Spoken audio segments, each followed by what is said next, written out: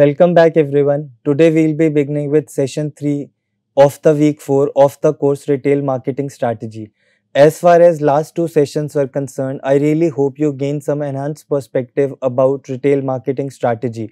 But as far as today's session is concerned, we'll start touching upon the essentials of multi-channel and omni-channel retailing.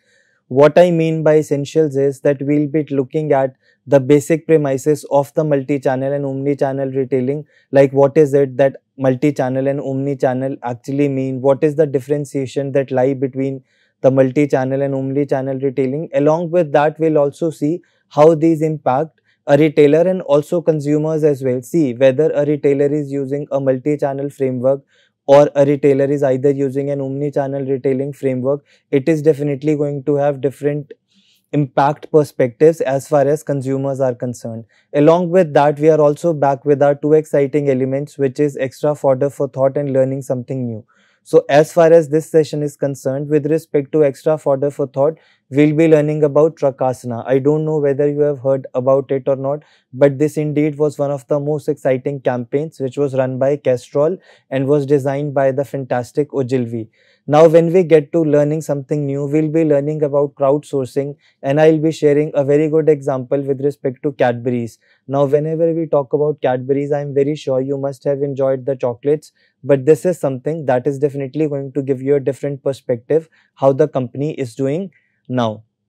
So let's move further and we'll get into the basics of multi-channel and omni-channel retailing. But before that, why not discuss the exciting parts? Definitely even multi-channel and omni-channel retailing is also going to be quite exciting and will give you, very enriching perspectives about the changing retailing dynamics. But let's begin with food for thought and learning something new segment considering this particular module. Now, as I was telling you, whether you have heard about Trakasanas or not, this was a campaign which became very popular and was actually launched by Castrol. Now, if you look at Castrol and this particular campaign, which basically focused on promoting the well-being of truck drivers who were actually traveling long miles without any breaks throughout the days and nights. So Castrol thought, why not get a mile ahead and develop an emotional connect with the truck drivers, because they are the ones who actually use their products while they are moving from one place to another, and definitely while going through the long distances. So this particular campaign was one of the moves by Castrol to take the relationship to the next level and kind of bring in those emotional quotient in strengthening and nurturing this relationship. So this is something which they came up with. So this particular campaign was about teaching yogasanas to the truck drivers with the objective of promoting their well-being and health. And Zee News also partnered with them with respect to this, and this particular campaign was designed by Ogilvy India. So if you look at it, drivers learn Trakasana, embrace yoga as a way of life. Now what we'll be doing further is we'll be looking at this fantastic campaign which has been designed by Ogilvy. So first let's have a look at this and then we'll be moving forward. Truckers in India spend more than 15 hours a day on the road. This leads to spinal problems, digestive issues and poor mental health. Trip पे तो गाड़ी पे ही सो लेता हूँ, नहीं तो कभी road side पे, क्योंकि सोने के लिए भी सिर्फ 4-5 घंटे ही मिलते हैं. Castrol has helped protect trucks for generations. It was time to help the truckers. We turned to yoga. We collaborated with doctors and gurus of the oldest organized yoga center in the world, the Yoga Institute, to formulate Castrol Trakasana. It was yoga modified for truckers. Keeping their lifestyle in mind, the asanas or routines were designed to be performed while inside or around the trucks. To make it more relatable, the routines were given quirky truck-related names: steering asana, indicator asana, clutch asana and more. योग के जरिए पहली बार trucker भाइयों के लिए कुछ genuine कर पाना, ये द योगा इंस्टीट्यूट के लिए बहुत बड़ी रिस्पांसिबिलिटी रही. The campaign was kick-started on World Yoga Day and reached truckers across the country via specially produced Trakasana videos for dark social, direct customer interactions and on the labels of each of the 1.2 million Castrol cans sold. Through activation and CSR outreach, the campaign is expected to reach 270,000 truckers by June. Many global Castrol markets are following suit.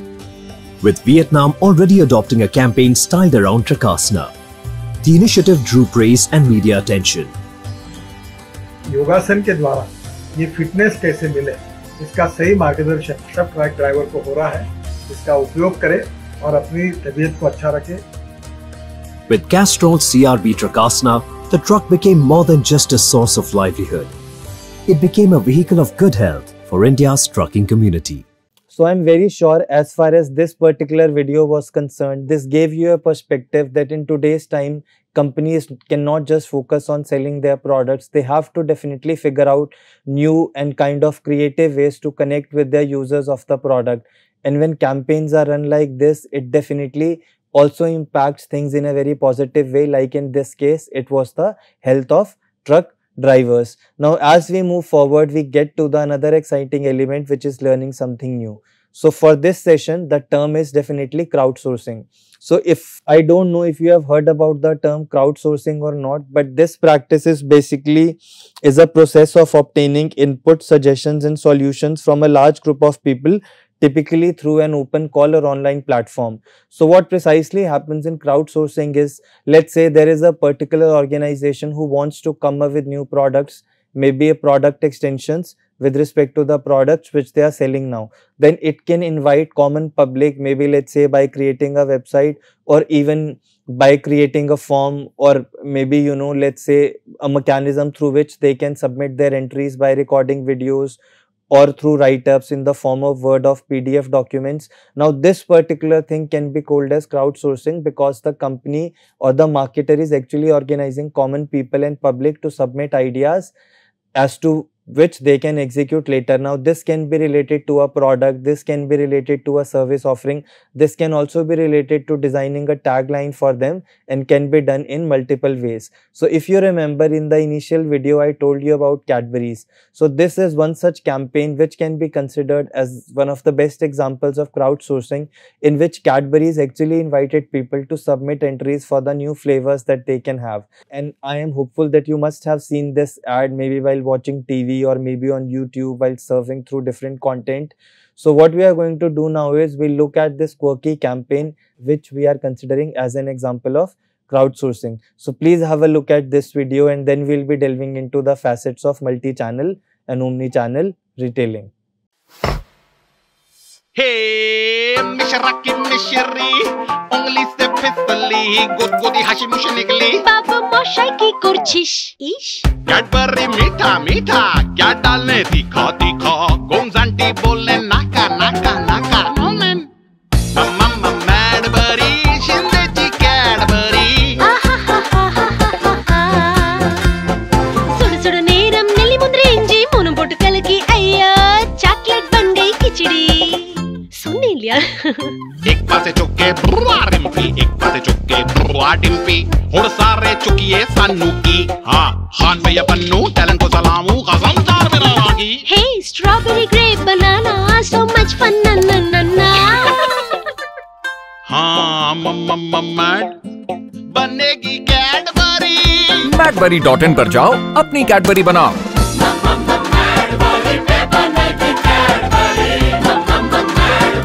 तो कौन बनाएगा हमारी अगली Cadbury?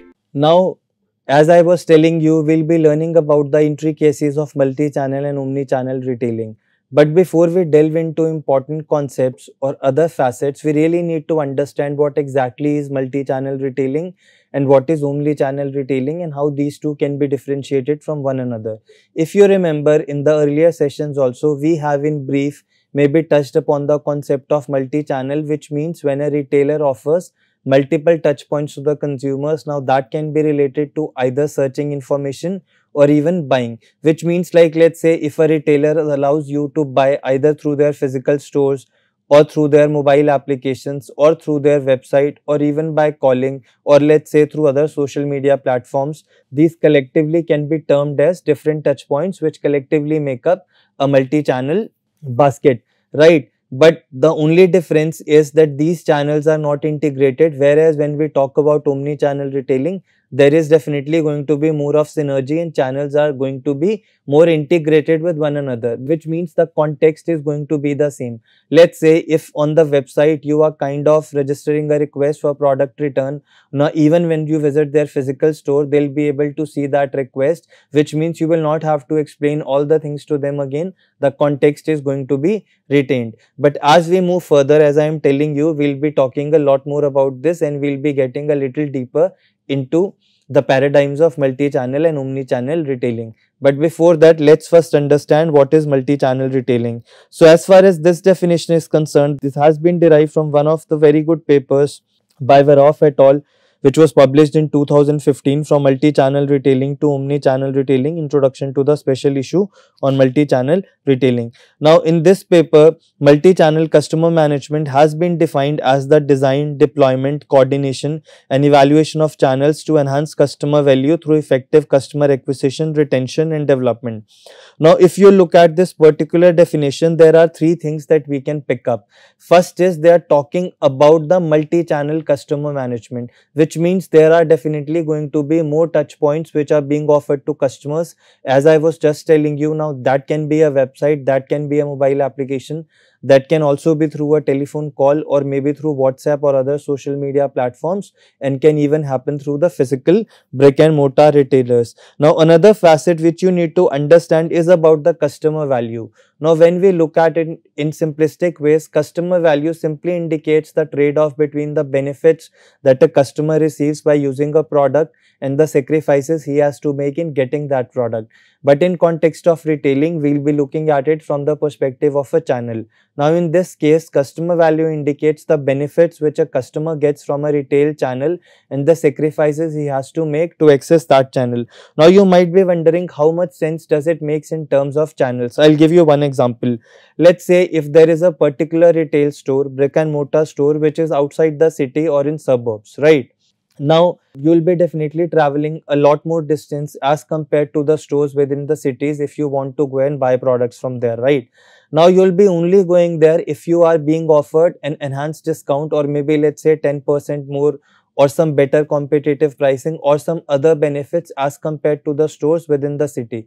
If the prices are the same, you will not be going there, right? Because your customer value will decrease, or in other words, we can say the sacrifices which you will be making with respect to going to that store and getting the products is going to be high as compared to the benefits, right? So that's where customer value comes in picture.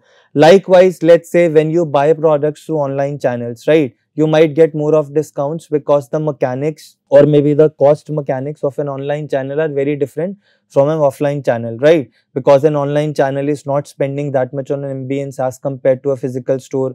They don't have to spend on sales staff, which you basically see in a brick and mortar retailer, who are always there to help and assist you with respect to the any information that you need with respect to products. Now when we talk about buying through an online channel, you simply buy because there are more of discounts, but the sacrifice is that you have to wait, or there is no immediate gratification, which means you will be getting the products after a day or two, or maybe let's say if there is a same day delivery, then it works very well, right? So this is again one of the sacrifices that you are making when you are buying online, which means you are waiting for the product or waiting for the product to reach your house. Definitely there is a delay. If you go to a physical store, you can get it immediately, right? Now this again also captures the facets of a customer value with respect to a channel, which means as far as an online channel is concerned, when you are getting better access to competitive prices or more of discounts, but in other ways you also have to wait for the product, and even the other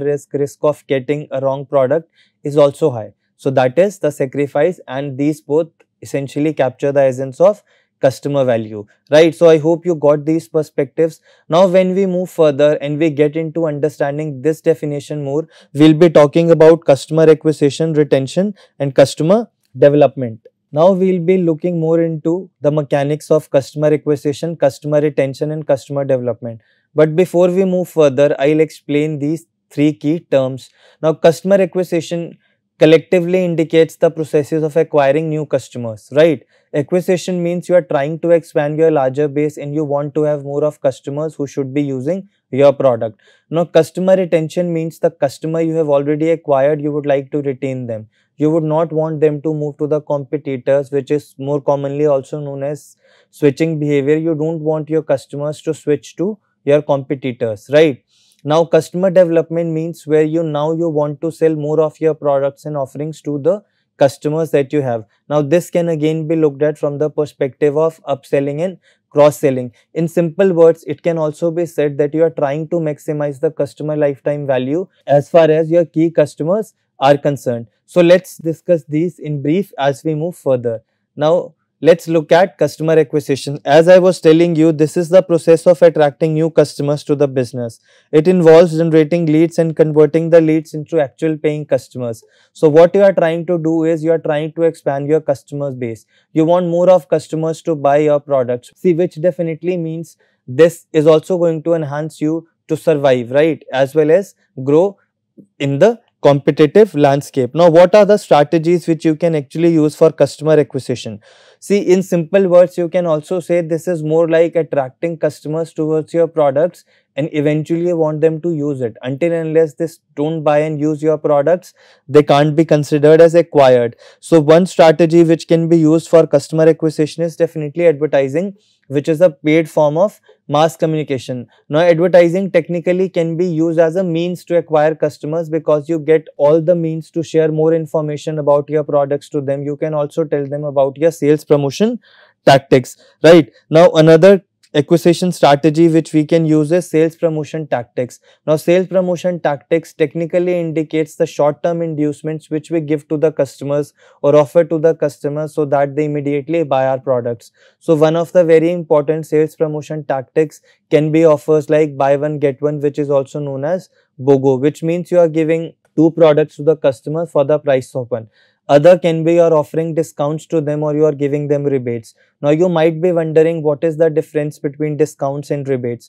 Now, discount is more like a reduction in the price of the product and precisely happens at the time of invoicing or before the payment is made for the product or service offering, whereas rebate is usually offered after the sale has been closed. Now, there can be many ways of doing it. You might ask the consumer to maybe get a rebate next time, or they can kind of reach out to the customer helpline and then they can ask for a rebate. The only difference is that while the discounts is provided before the sale is closed, the rebates are provided after the sale has been made, right? Another popular sales promotion tactics can also be like offering free trials to the customers. When you allow customers to use your products or you give them free trials, that can be considered as a way of sales promotion tactics. Apart from that, you can also provide them coupons. You can also come up with contests. Now, these can be again considered as key sales promotion tactics. Apart from that, what usually companies use today is cashback, and we all know about the flash sales which are organized by key online retailers like Flipkart, Amazon, Myntra, which heavily use flash sales as a means to push their sales. Apart from that, there is another key term which we'll be learning now, which is called as lifestyle discounts. Now, these only apply to a particular group or profession. Let's say a retailer might come up with a special discount for army personnel.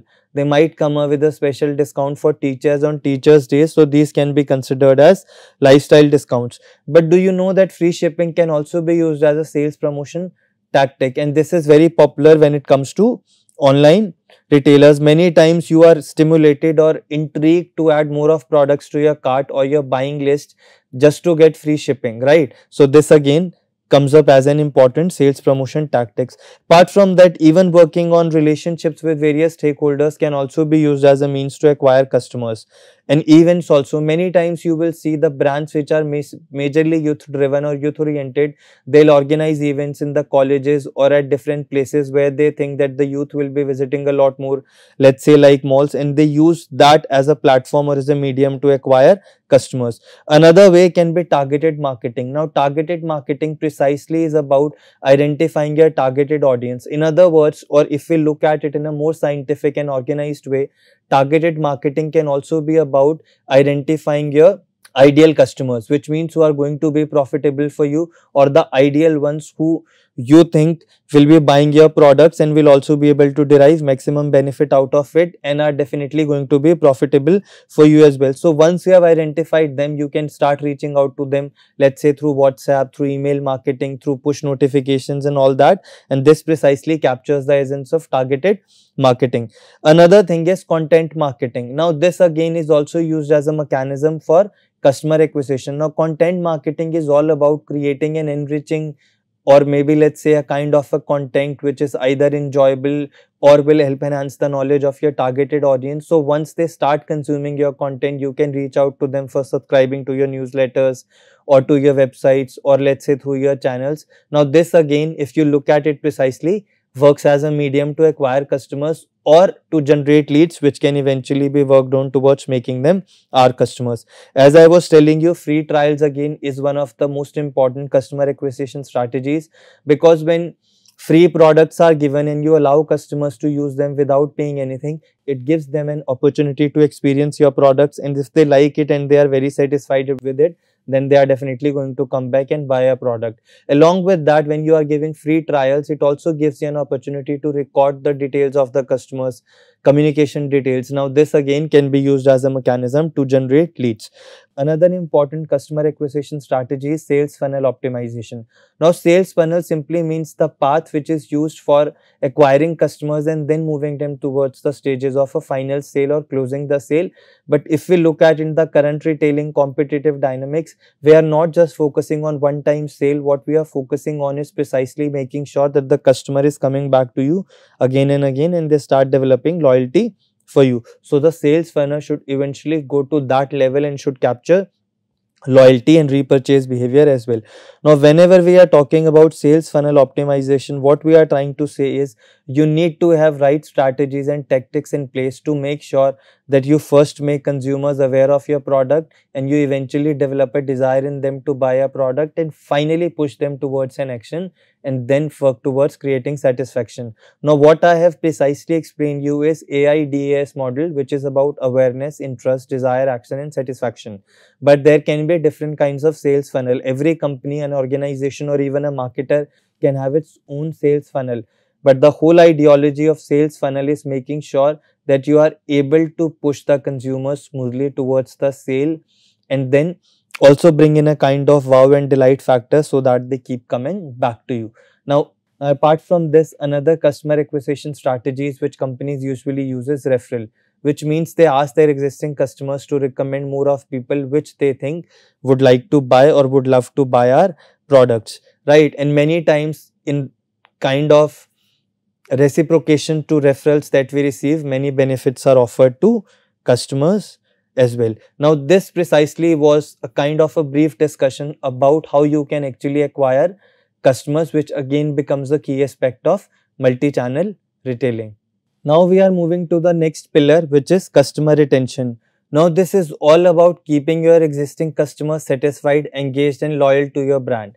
As I was telling you earlier also, the whole idea is to make sure that they don't switch to your competitors, because you definitely want to retain them. And see, the benefit of retaining customers is not just related to them or the sales that they generate for you.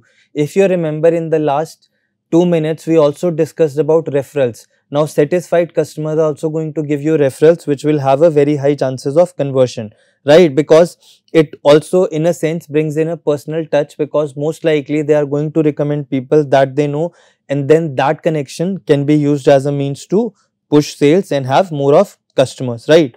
And another important thing which can be associated with customer retention is the fact that acquiring new customers is a lot more expensive. It is much more expensive as compared to acquiring new customers. So another important facet which we need to touch is acquiring new customers is a lot more expensive, right? So retention definitely becomes the key for the companies to survive and grow. See, that doesn't mean that you don't need to work towards acquiring new customers. Definitely that has to be done, because that is definitely going to give in more of intensity to an organization to grow to the next level or maybe grow exponentially. But you also need to have an equivalent or rather a focused approach with respect to retaining the existing customers that you have, because as I told you, the benefits are multifold. It is not just related to the sales that they bring in, but it can also be aligned with the positive word of mouth that they are going to bring in, and also the convertible or very high probable convertible leads that they are going to bring in for you, which can also be termed as referrals in a way. Now let's look at the strategies which can be actually used for retaining customers. So the first one is excellent customer service, which means if a customer is having a problem with your product, it's not like you have to make them wait for longer hours. You should make an effort to make sure that the resolutions are done promptly, and you also need to provide them right channels of communication to reach out to you easily. If a customer has to make lot of efforts in registering the complaint and reaching out to you, then definitely this is going to be a key factor which will lead to dissatisfaction, and they might switch to competitors, right? So this was one example which I gave you related to the fact if there are any post sales problems with the product and service offerings that have been provided to the customers. Now this can be related to a number of ways, another ways as well, like let's say providing additional information which a customer is looking for, making payments very smooth. Many times you will see in brick and mortar retailers, if customers have to spend in queues for longer hours, then that again is going to be a key factor leading to dissatisfaction. Apart from that, one of the key facets which you can actually use for bringing in a very robust retention strategies, feedback and surveys. Now this simply means you need to take regular feedback from your customers, identify their pain points, and then work towards minimizing them so that you can offer the best of services to the customers. Another important retention tactic is definitely going to be loyalty programs. The whole idea of loyalty program is to reward that the customer is coming back to you again and again. Now this again can be done in a number of ways, by offering discounts, by offering freebies, or by working towards providing a very good enhanced experiences to the customers which they might not have even thought about. So the whole idea is to push continuous engagement specifically with respect to your loyal customers so that they eventually end up being your advocates. Now another important customer retention tactic is definitely going to be personalization. Now personalization can be looked at from very different perspectives. Many times you will see people or even some scholars talking about personalization from a very minuscule perspective. Minuscule perspective as in, let's say if you are using email marketing, rather than writing dear sir or madam, if you are writing their name, this makes up for personalization. Now rather than writing, let's say if you are using email marketing, right? So rather than writing dear ma'am and sir, if you are writing dear Raghav or dear Rohit or dear Kalpana, now this again is an example of personalization but on a very minuscule level. Even if we consider the same example of email marketing, the content which you are displaying after writing dear Raghav or whatever the name of the customer is also going to be a key aspect of personalization. Let's say in the particular mail you are pitching a sales promotion offer. Now that can be random. Let's say you are using buy one get one for everyone. Now that might not work for every customer. You might have realized on the basis of the past purchases of a particular customers that there are 3 products that he is buying continuously. Now if for this particular customer, if the sales promotional offer is going to be about these bundled products, then that definitely is going to be magical and will also have very high rates of conversion. Now this again was a very high level of personalization. Now personalization can also be looked at from the perspective of product recommendations, but that definitely requires a very high level of homework in the sense like you really need to have a very enriching data and you should study the purchase behavior of the customers for the last 6 months, and then you can see what are the best products that can be recommended to them and will have very high levels of conversion, as I was saying. Now as we move further, we will be discussing the third pillar, which is customer development, which is all about focusing on increasing the lifetime value of customers by upselling, cross-selling and fostering long-term relationships. Now whenever we are understanding customer development and we are using a key term lifetime value of customers, we first need to understand what customer lifetime value is. It is a measure of how valuable a customer is for the company, or in other words, or if you want to quantify it, it is more about understanding the total income any company can expect from a customer over its lifetime, right? So this again gives you a very, I would say, enhanced perspective about what are the kind of customers that an organization should be going ahead with. Let's say you might have a customer who is profitable now, but if you calculate their customer lifetime value, you might figure out that they are not going to be profitable as we move further. Now in this case, you really need to have different strategies for them and make sure that they are going to be profitable for you in long term as well. Now another example could be, you might have a customer which you realize is not profitable for you as of now, and you might think of ditching them or might think of dropping them, right? But let's say if you calculate their CLV, you realize that they are going to be phenomenally profitable in the long run. Then just imagine the mistake that you would have made by dropping them. So that is the magic behind customer lifetime value.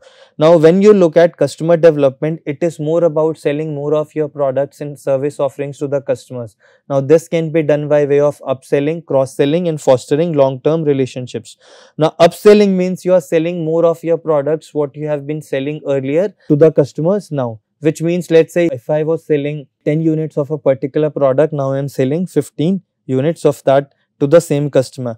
Cross-selling is you are selling another products which are being manufactured by the same organization but are complementary, right? Another important strategy for customer development is customer advocacy. Now this is only going to happen when you create very heightened and enriching experiences for the customers, which means you are going beyond satisfaction and you are constantly working towards bringing in the wow factor and delight factor for the customers without compromising on the quality of the offerings.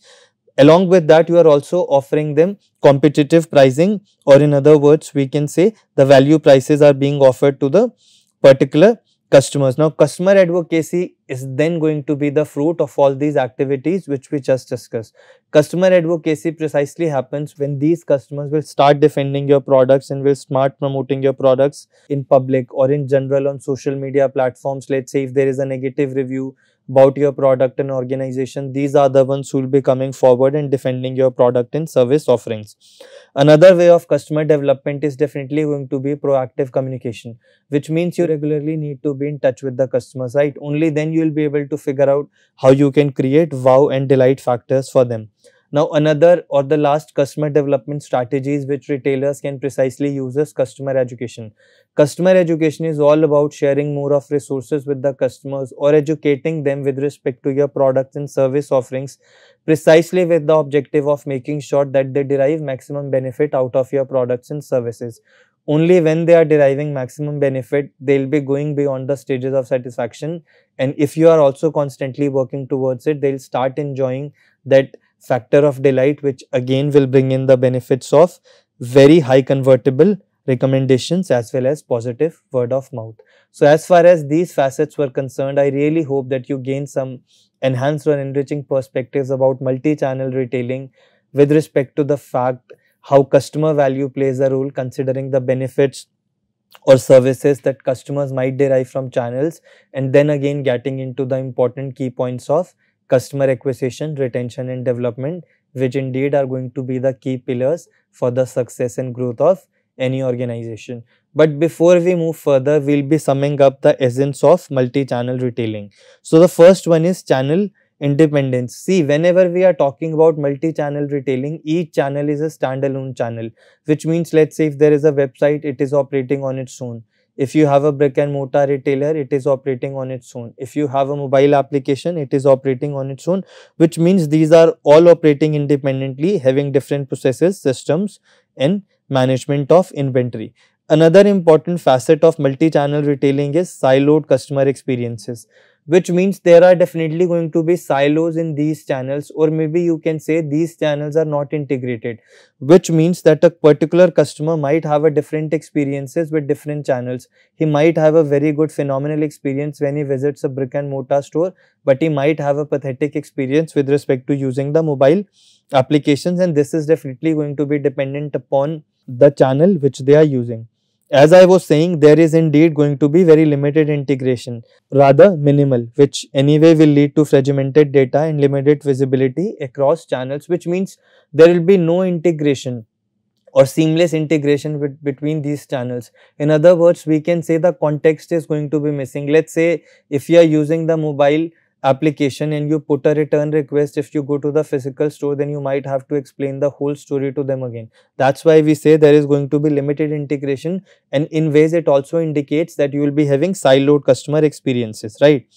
Another thing is multiple touch points. In this case, the whole idea is only to provide multiple touch points to the customers to cater to their diverse customer preferences.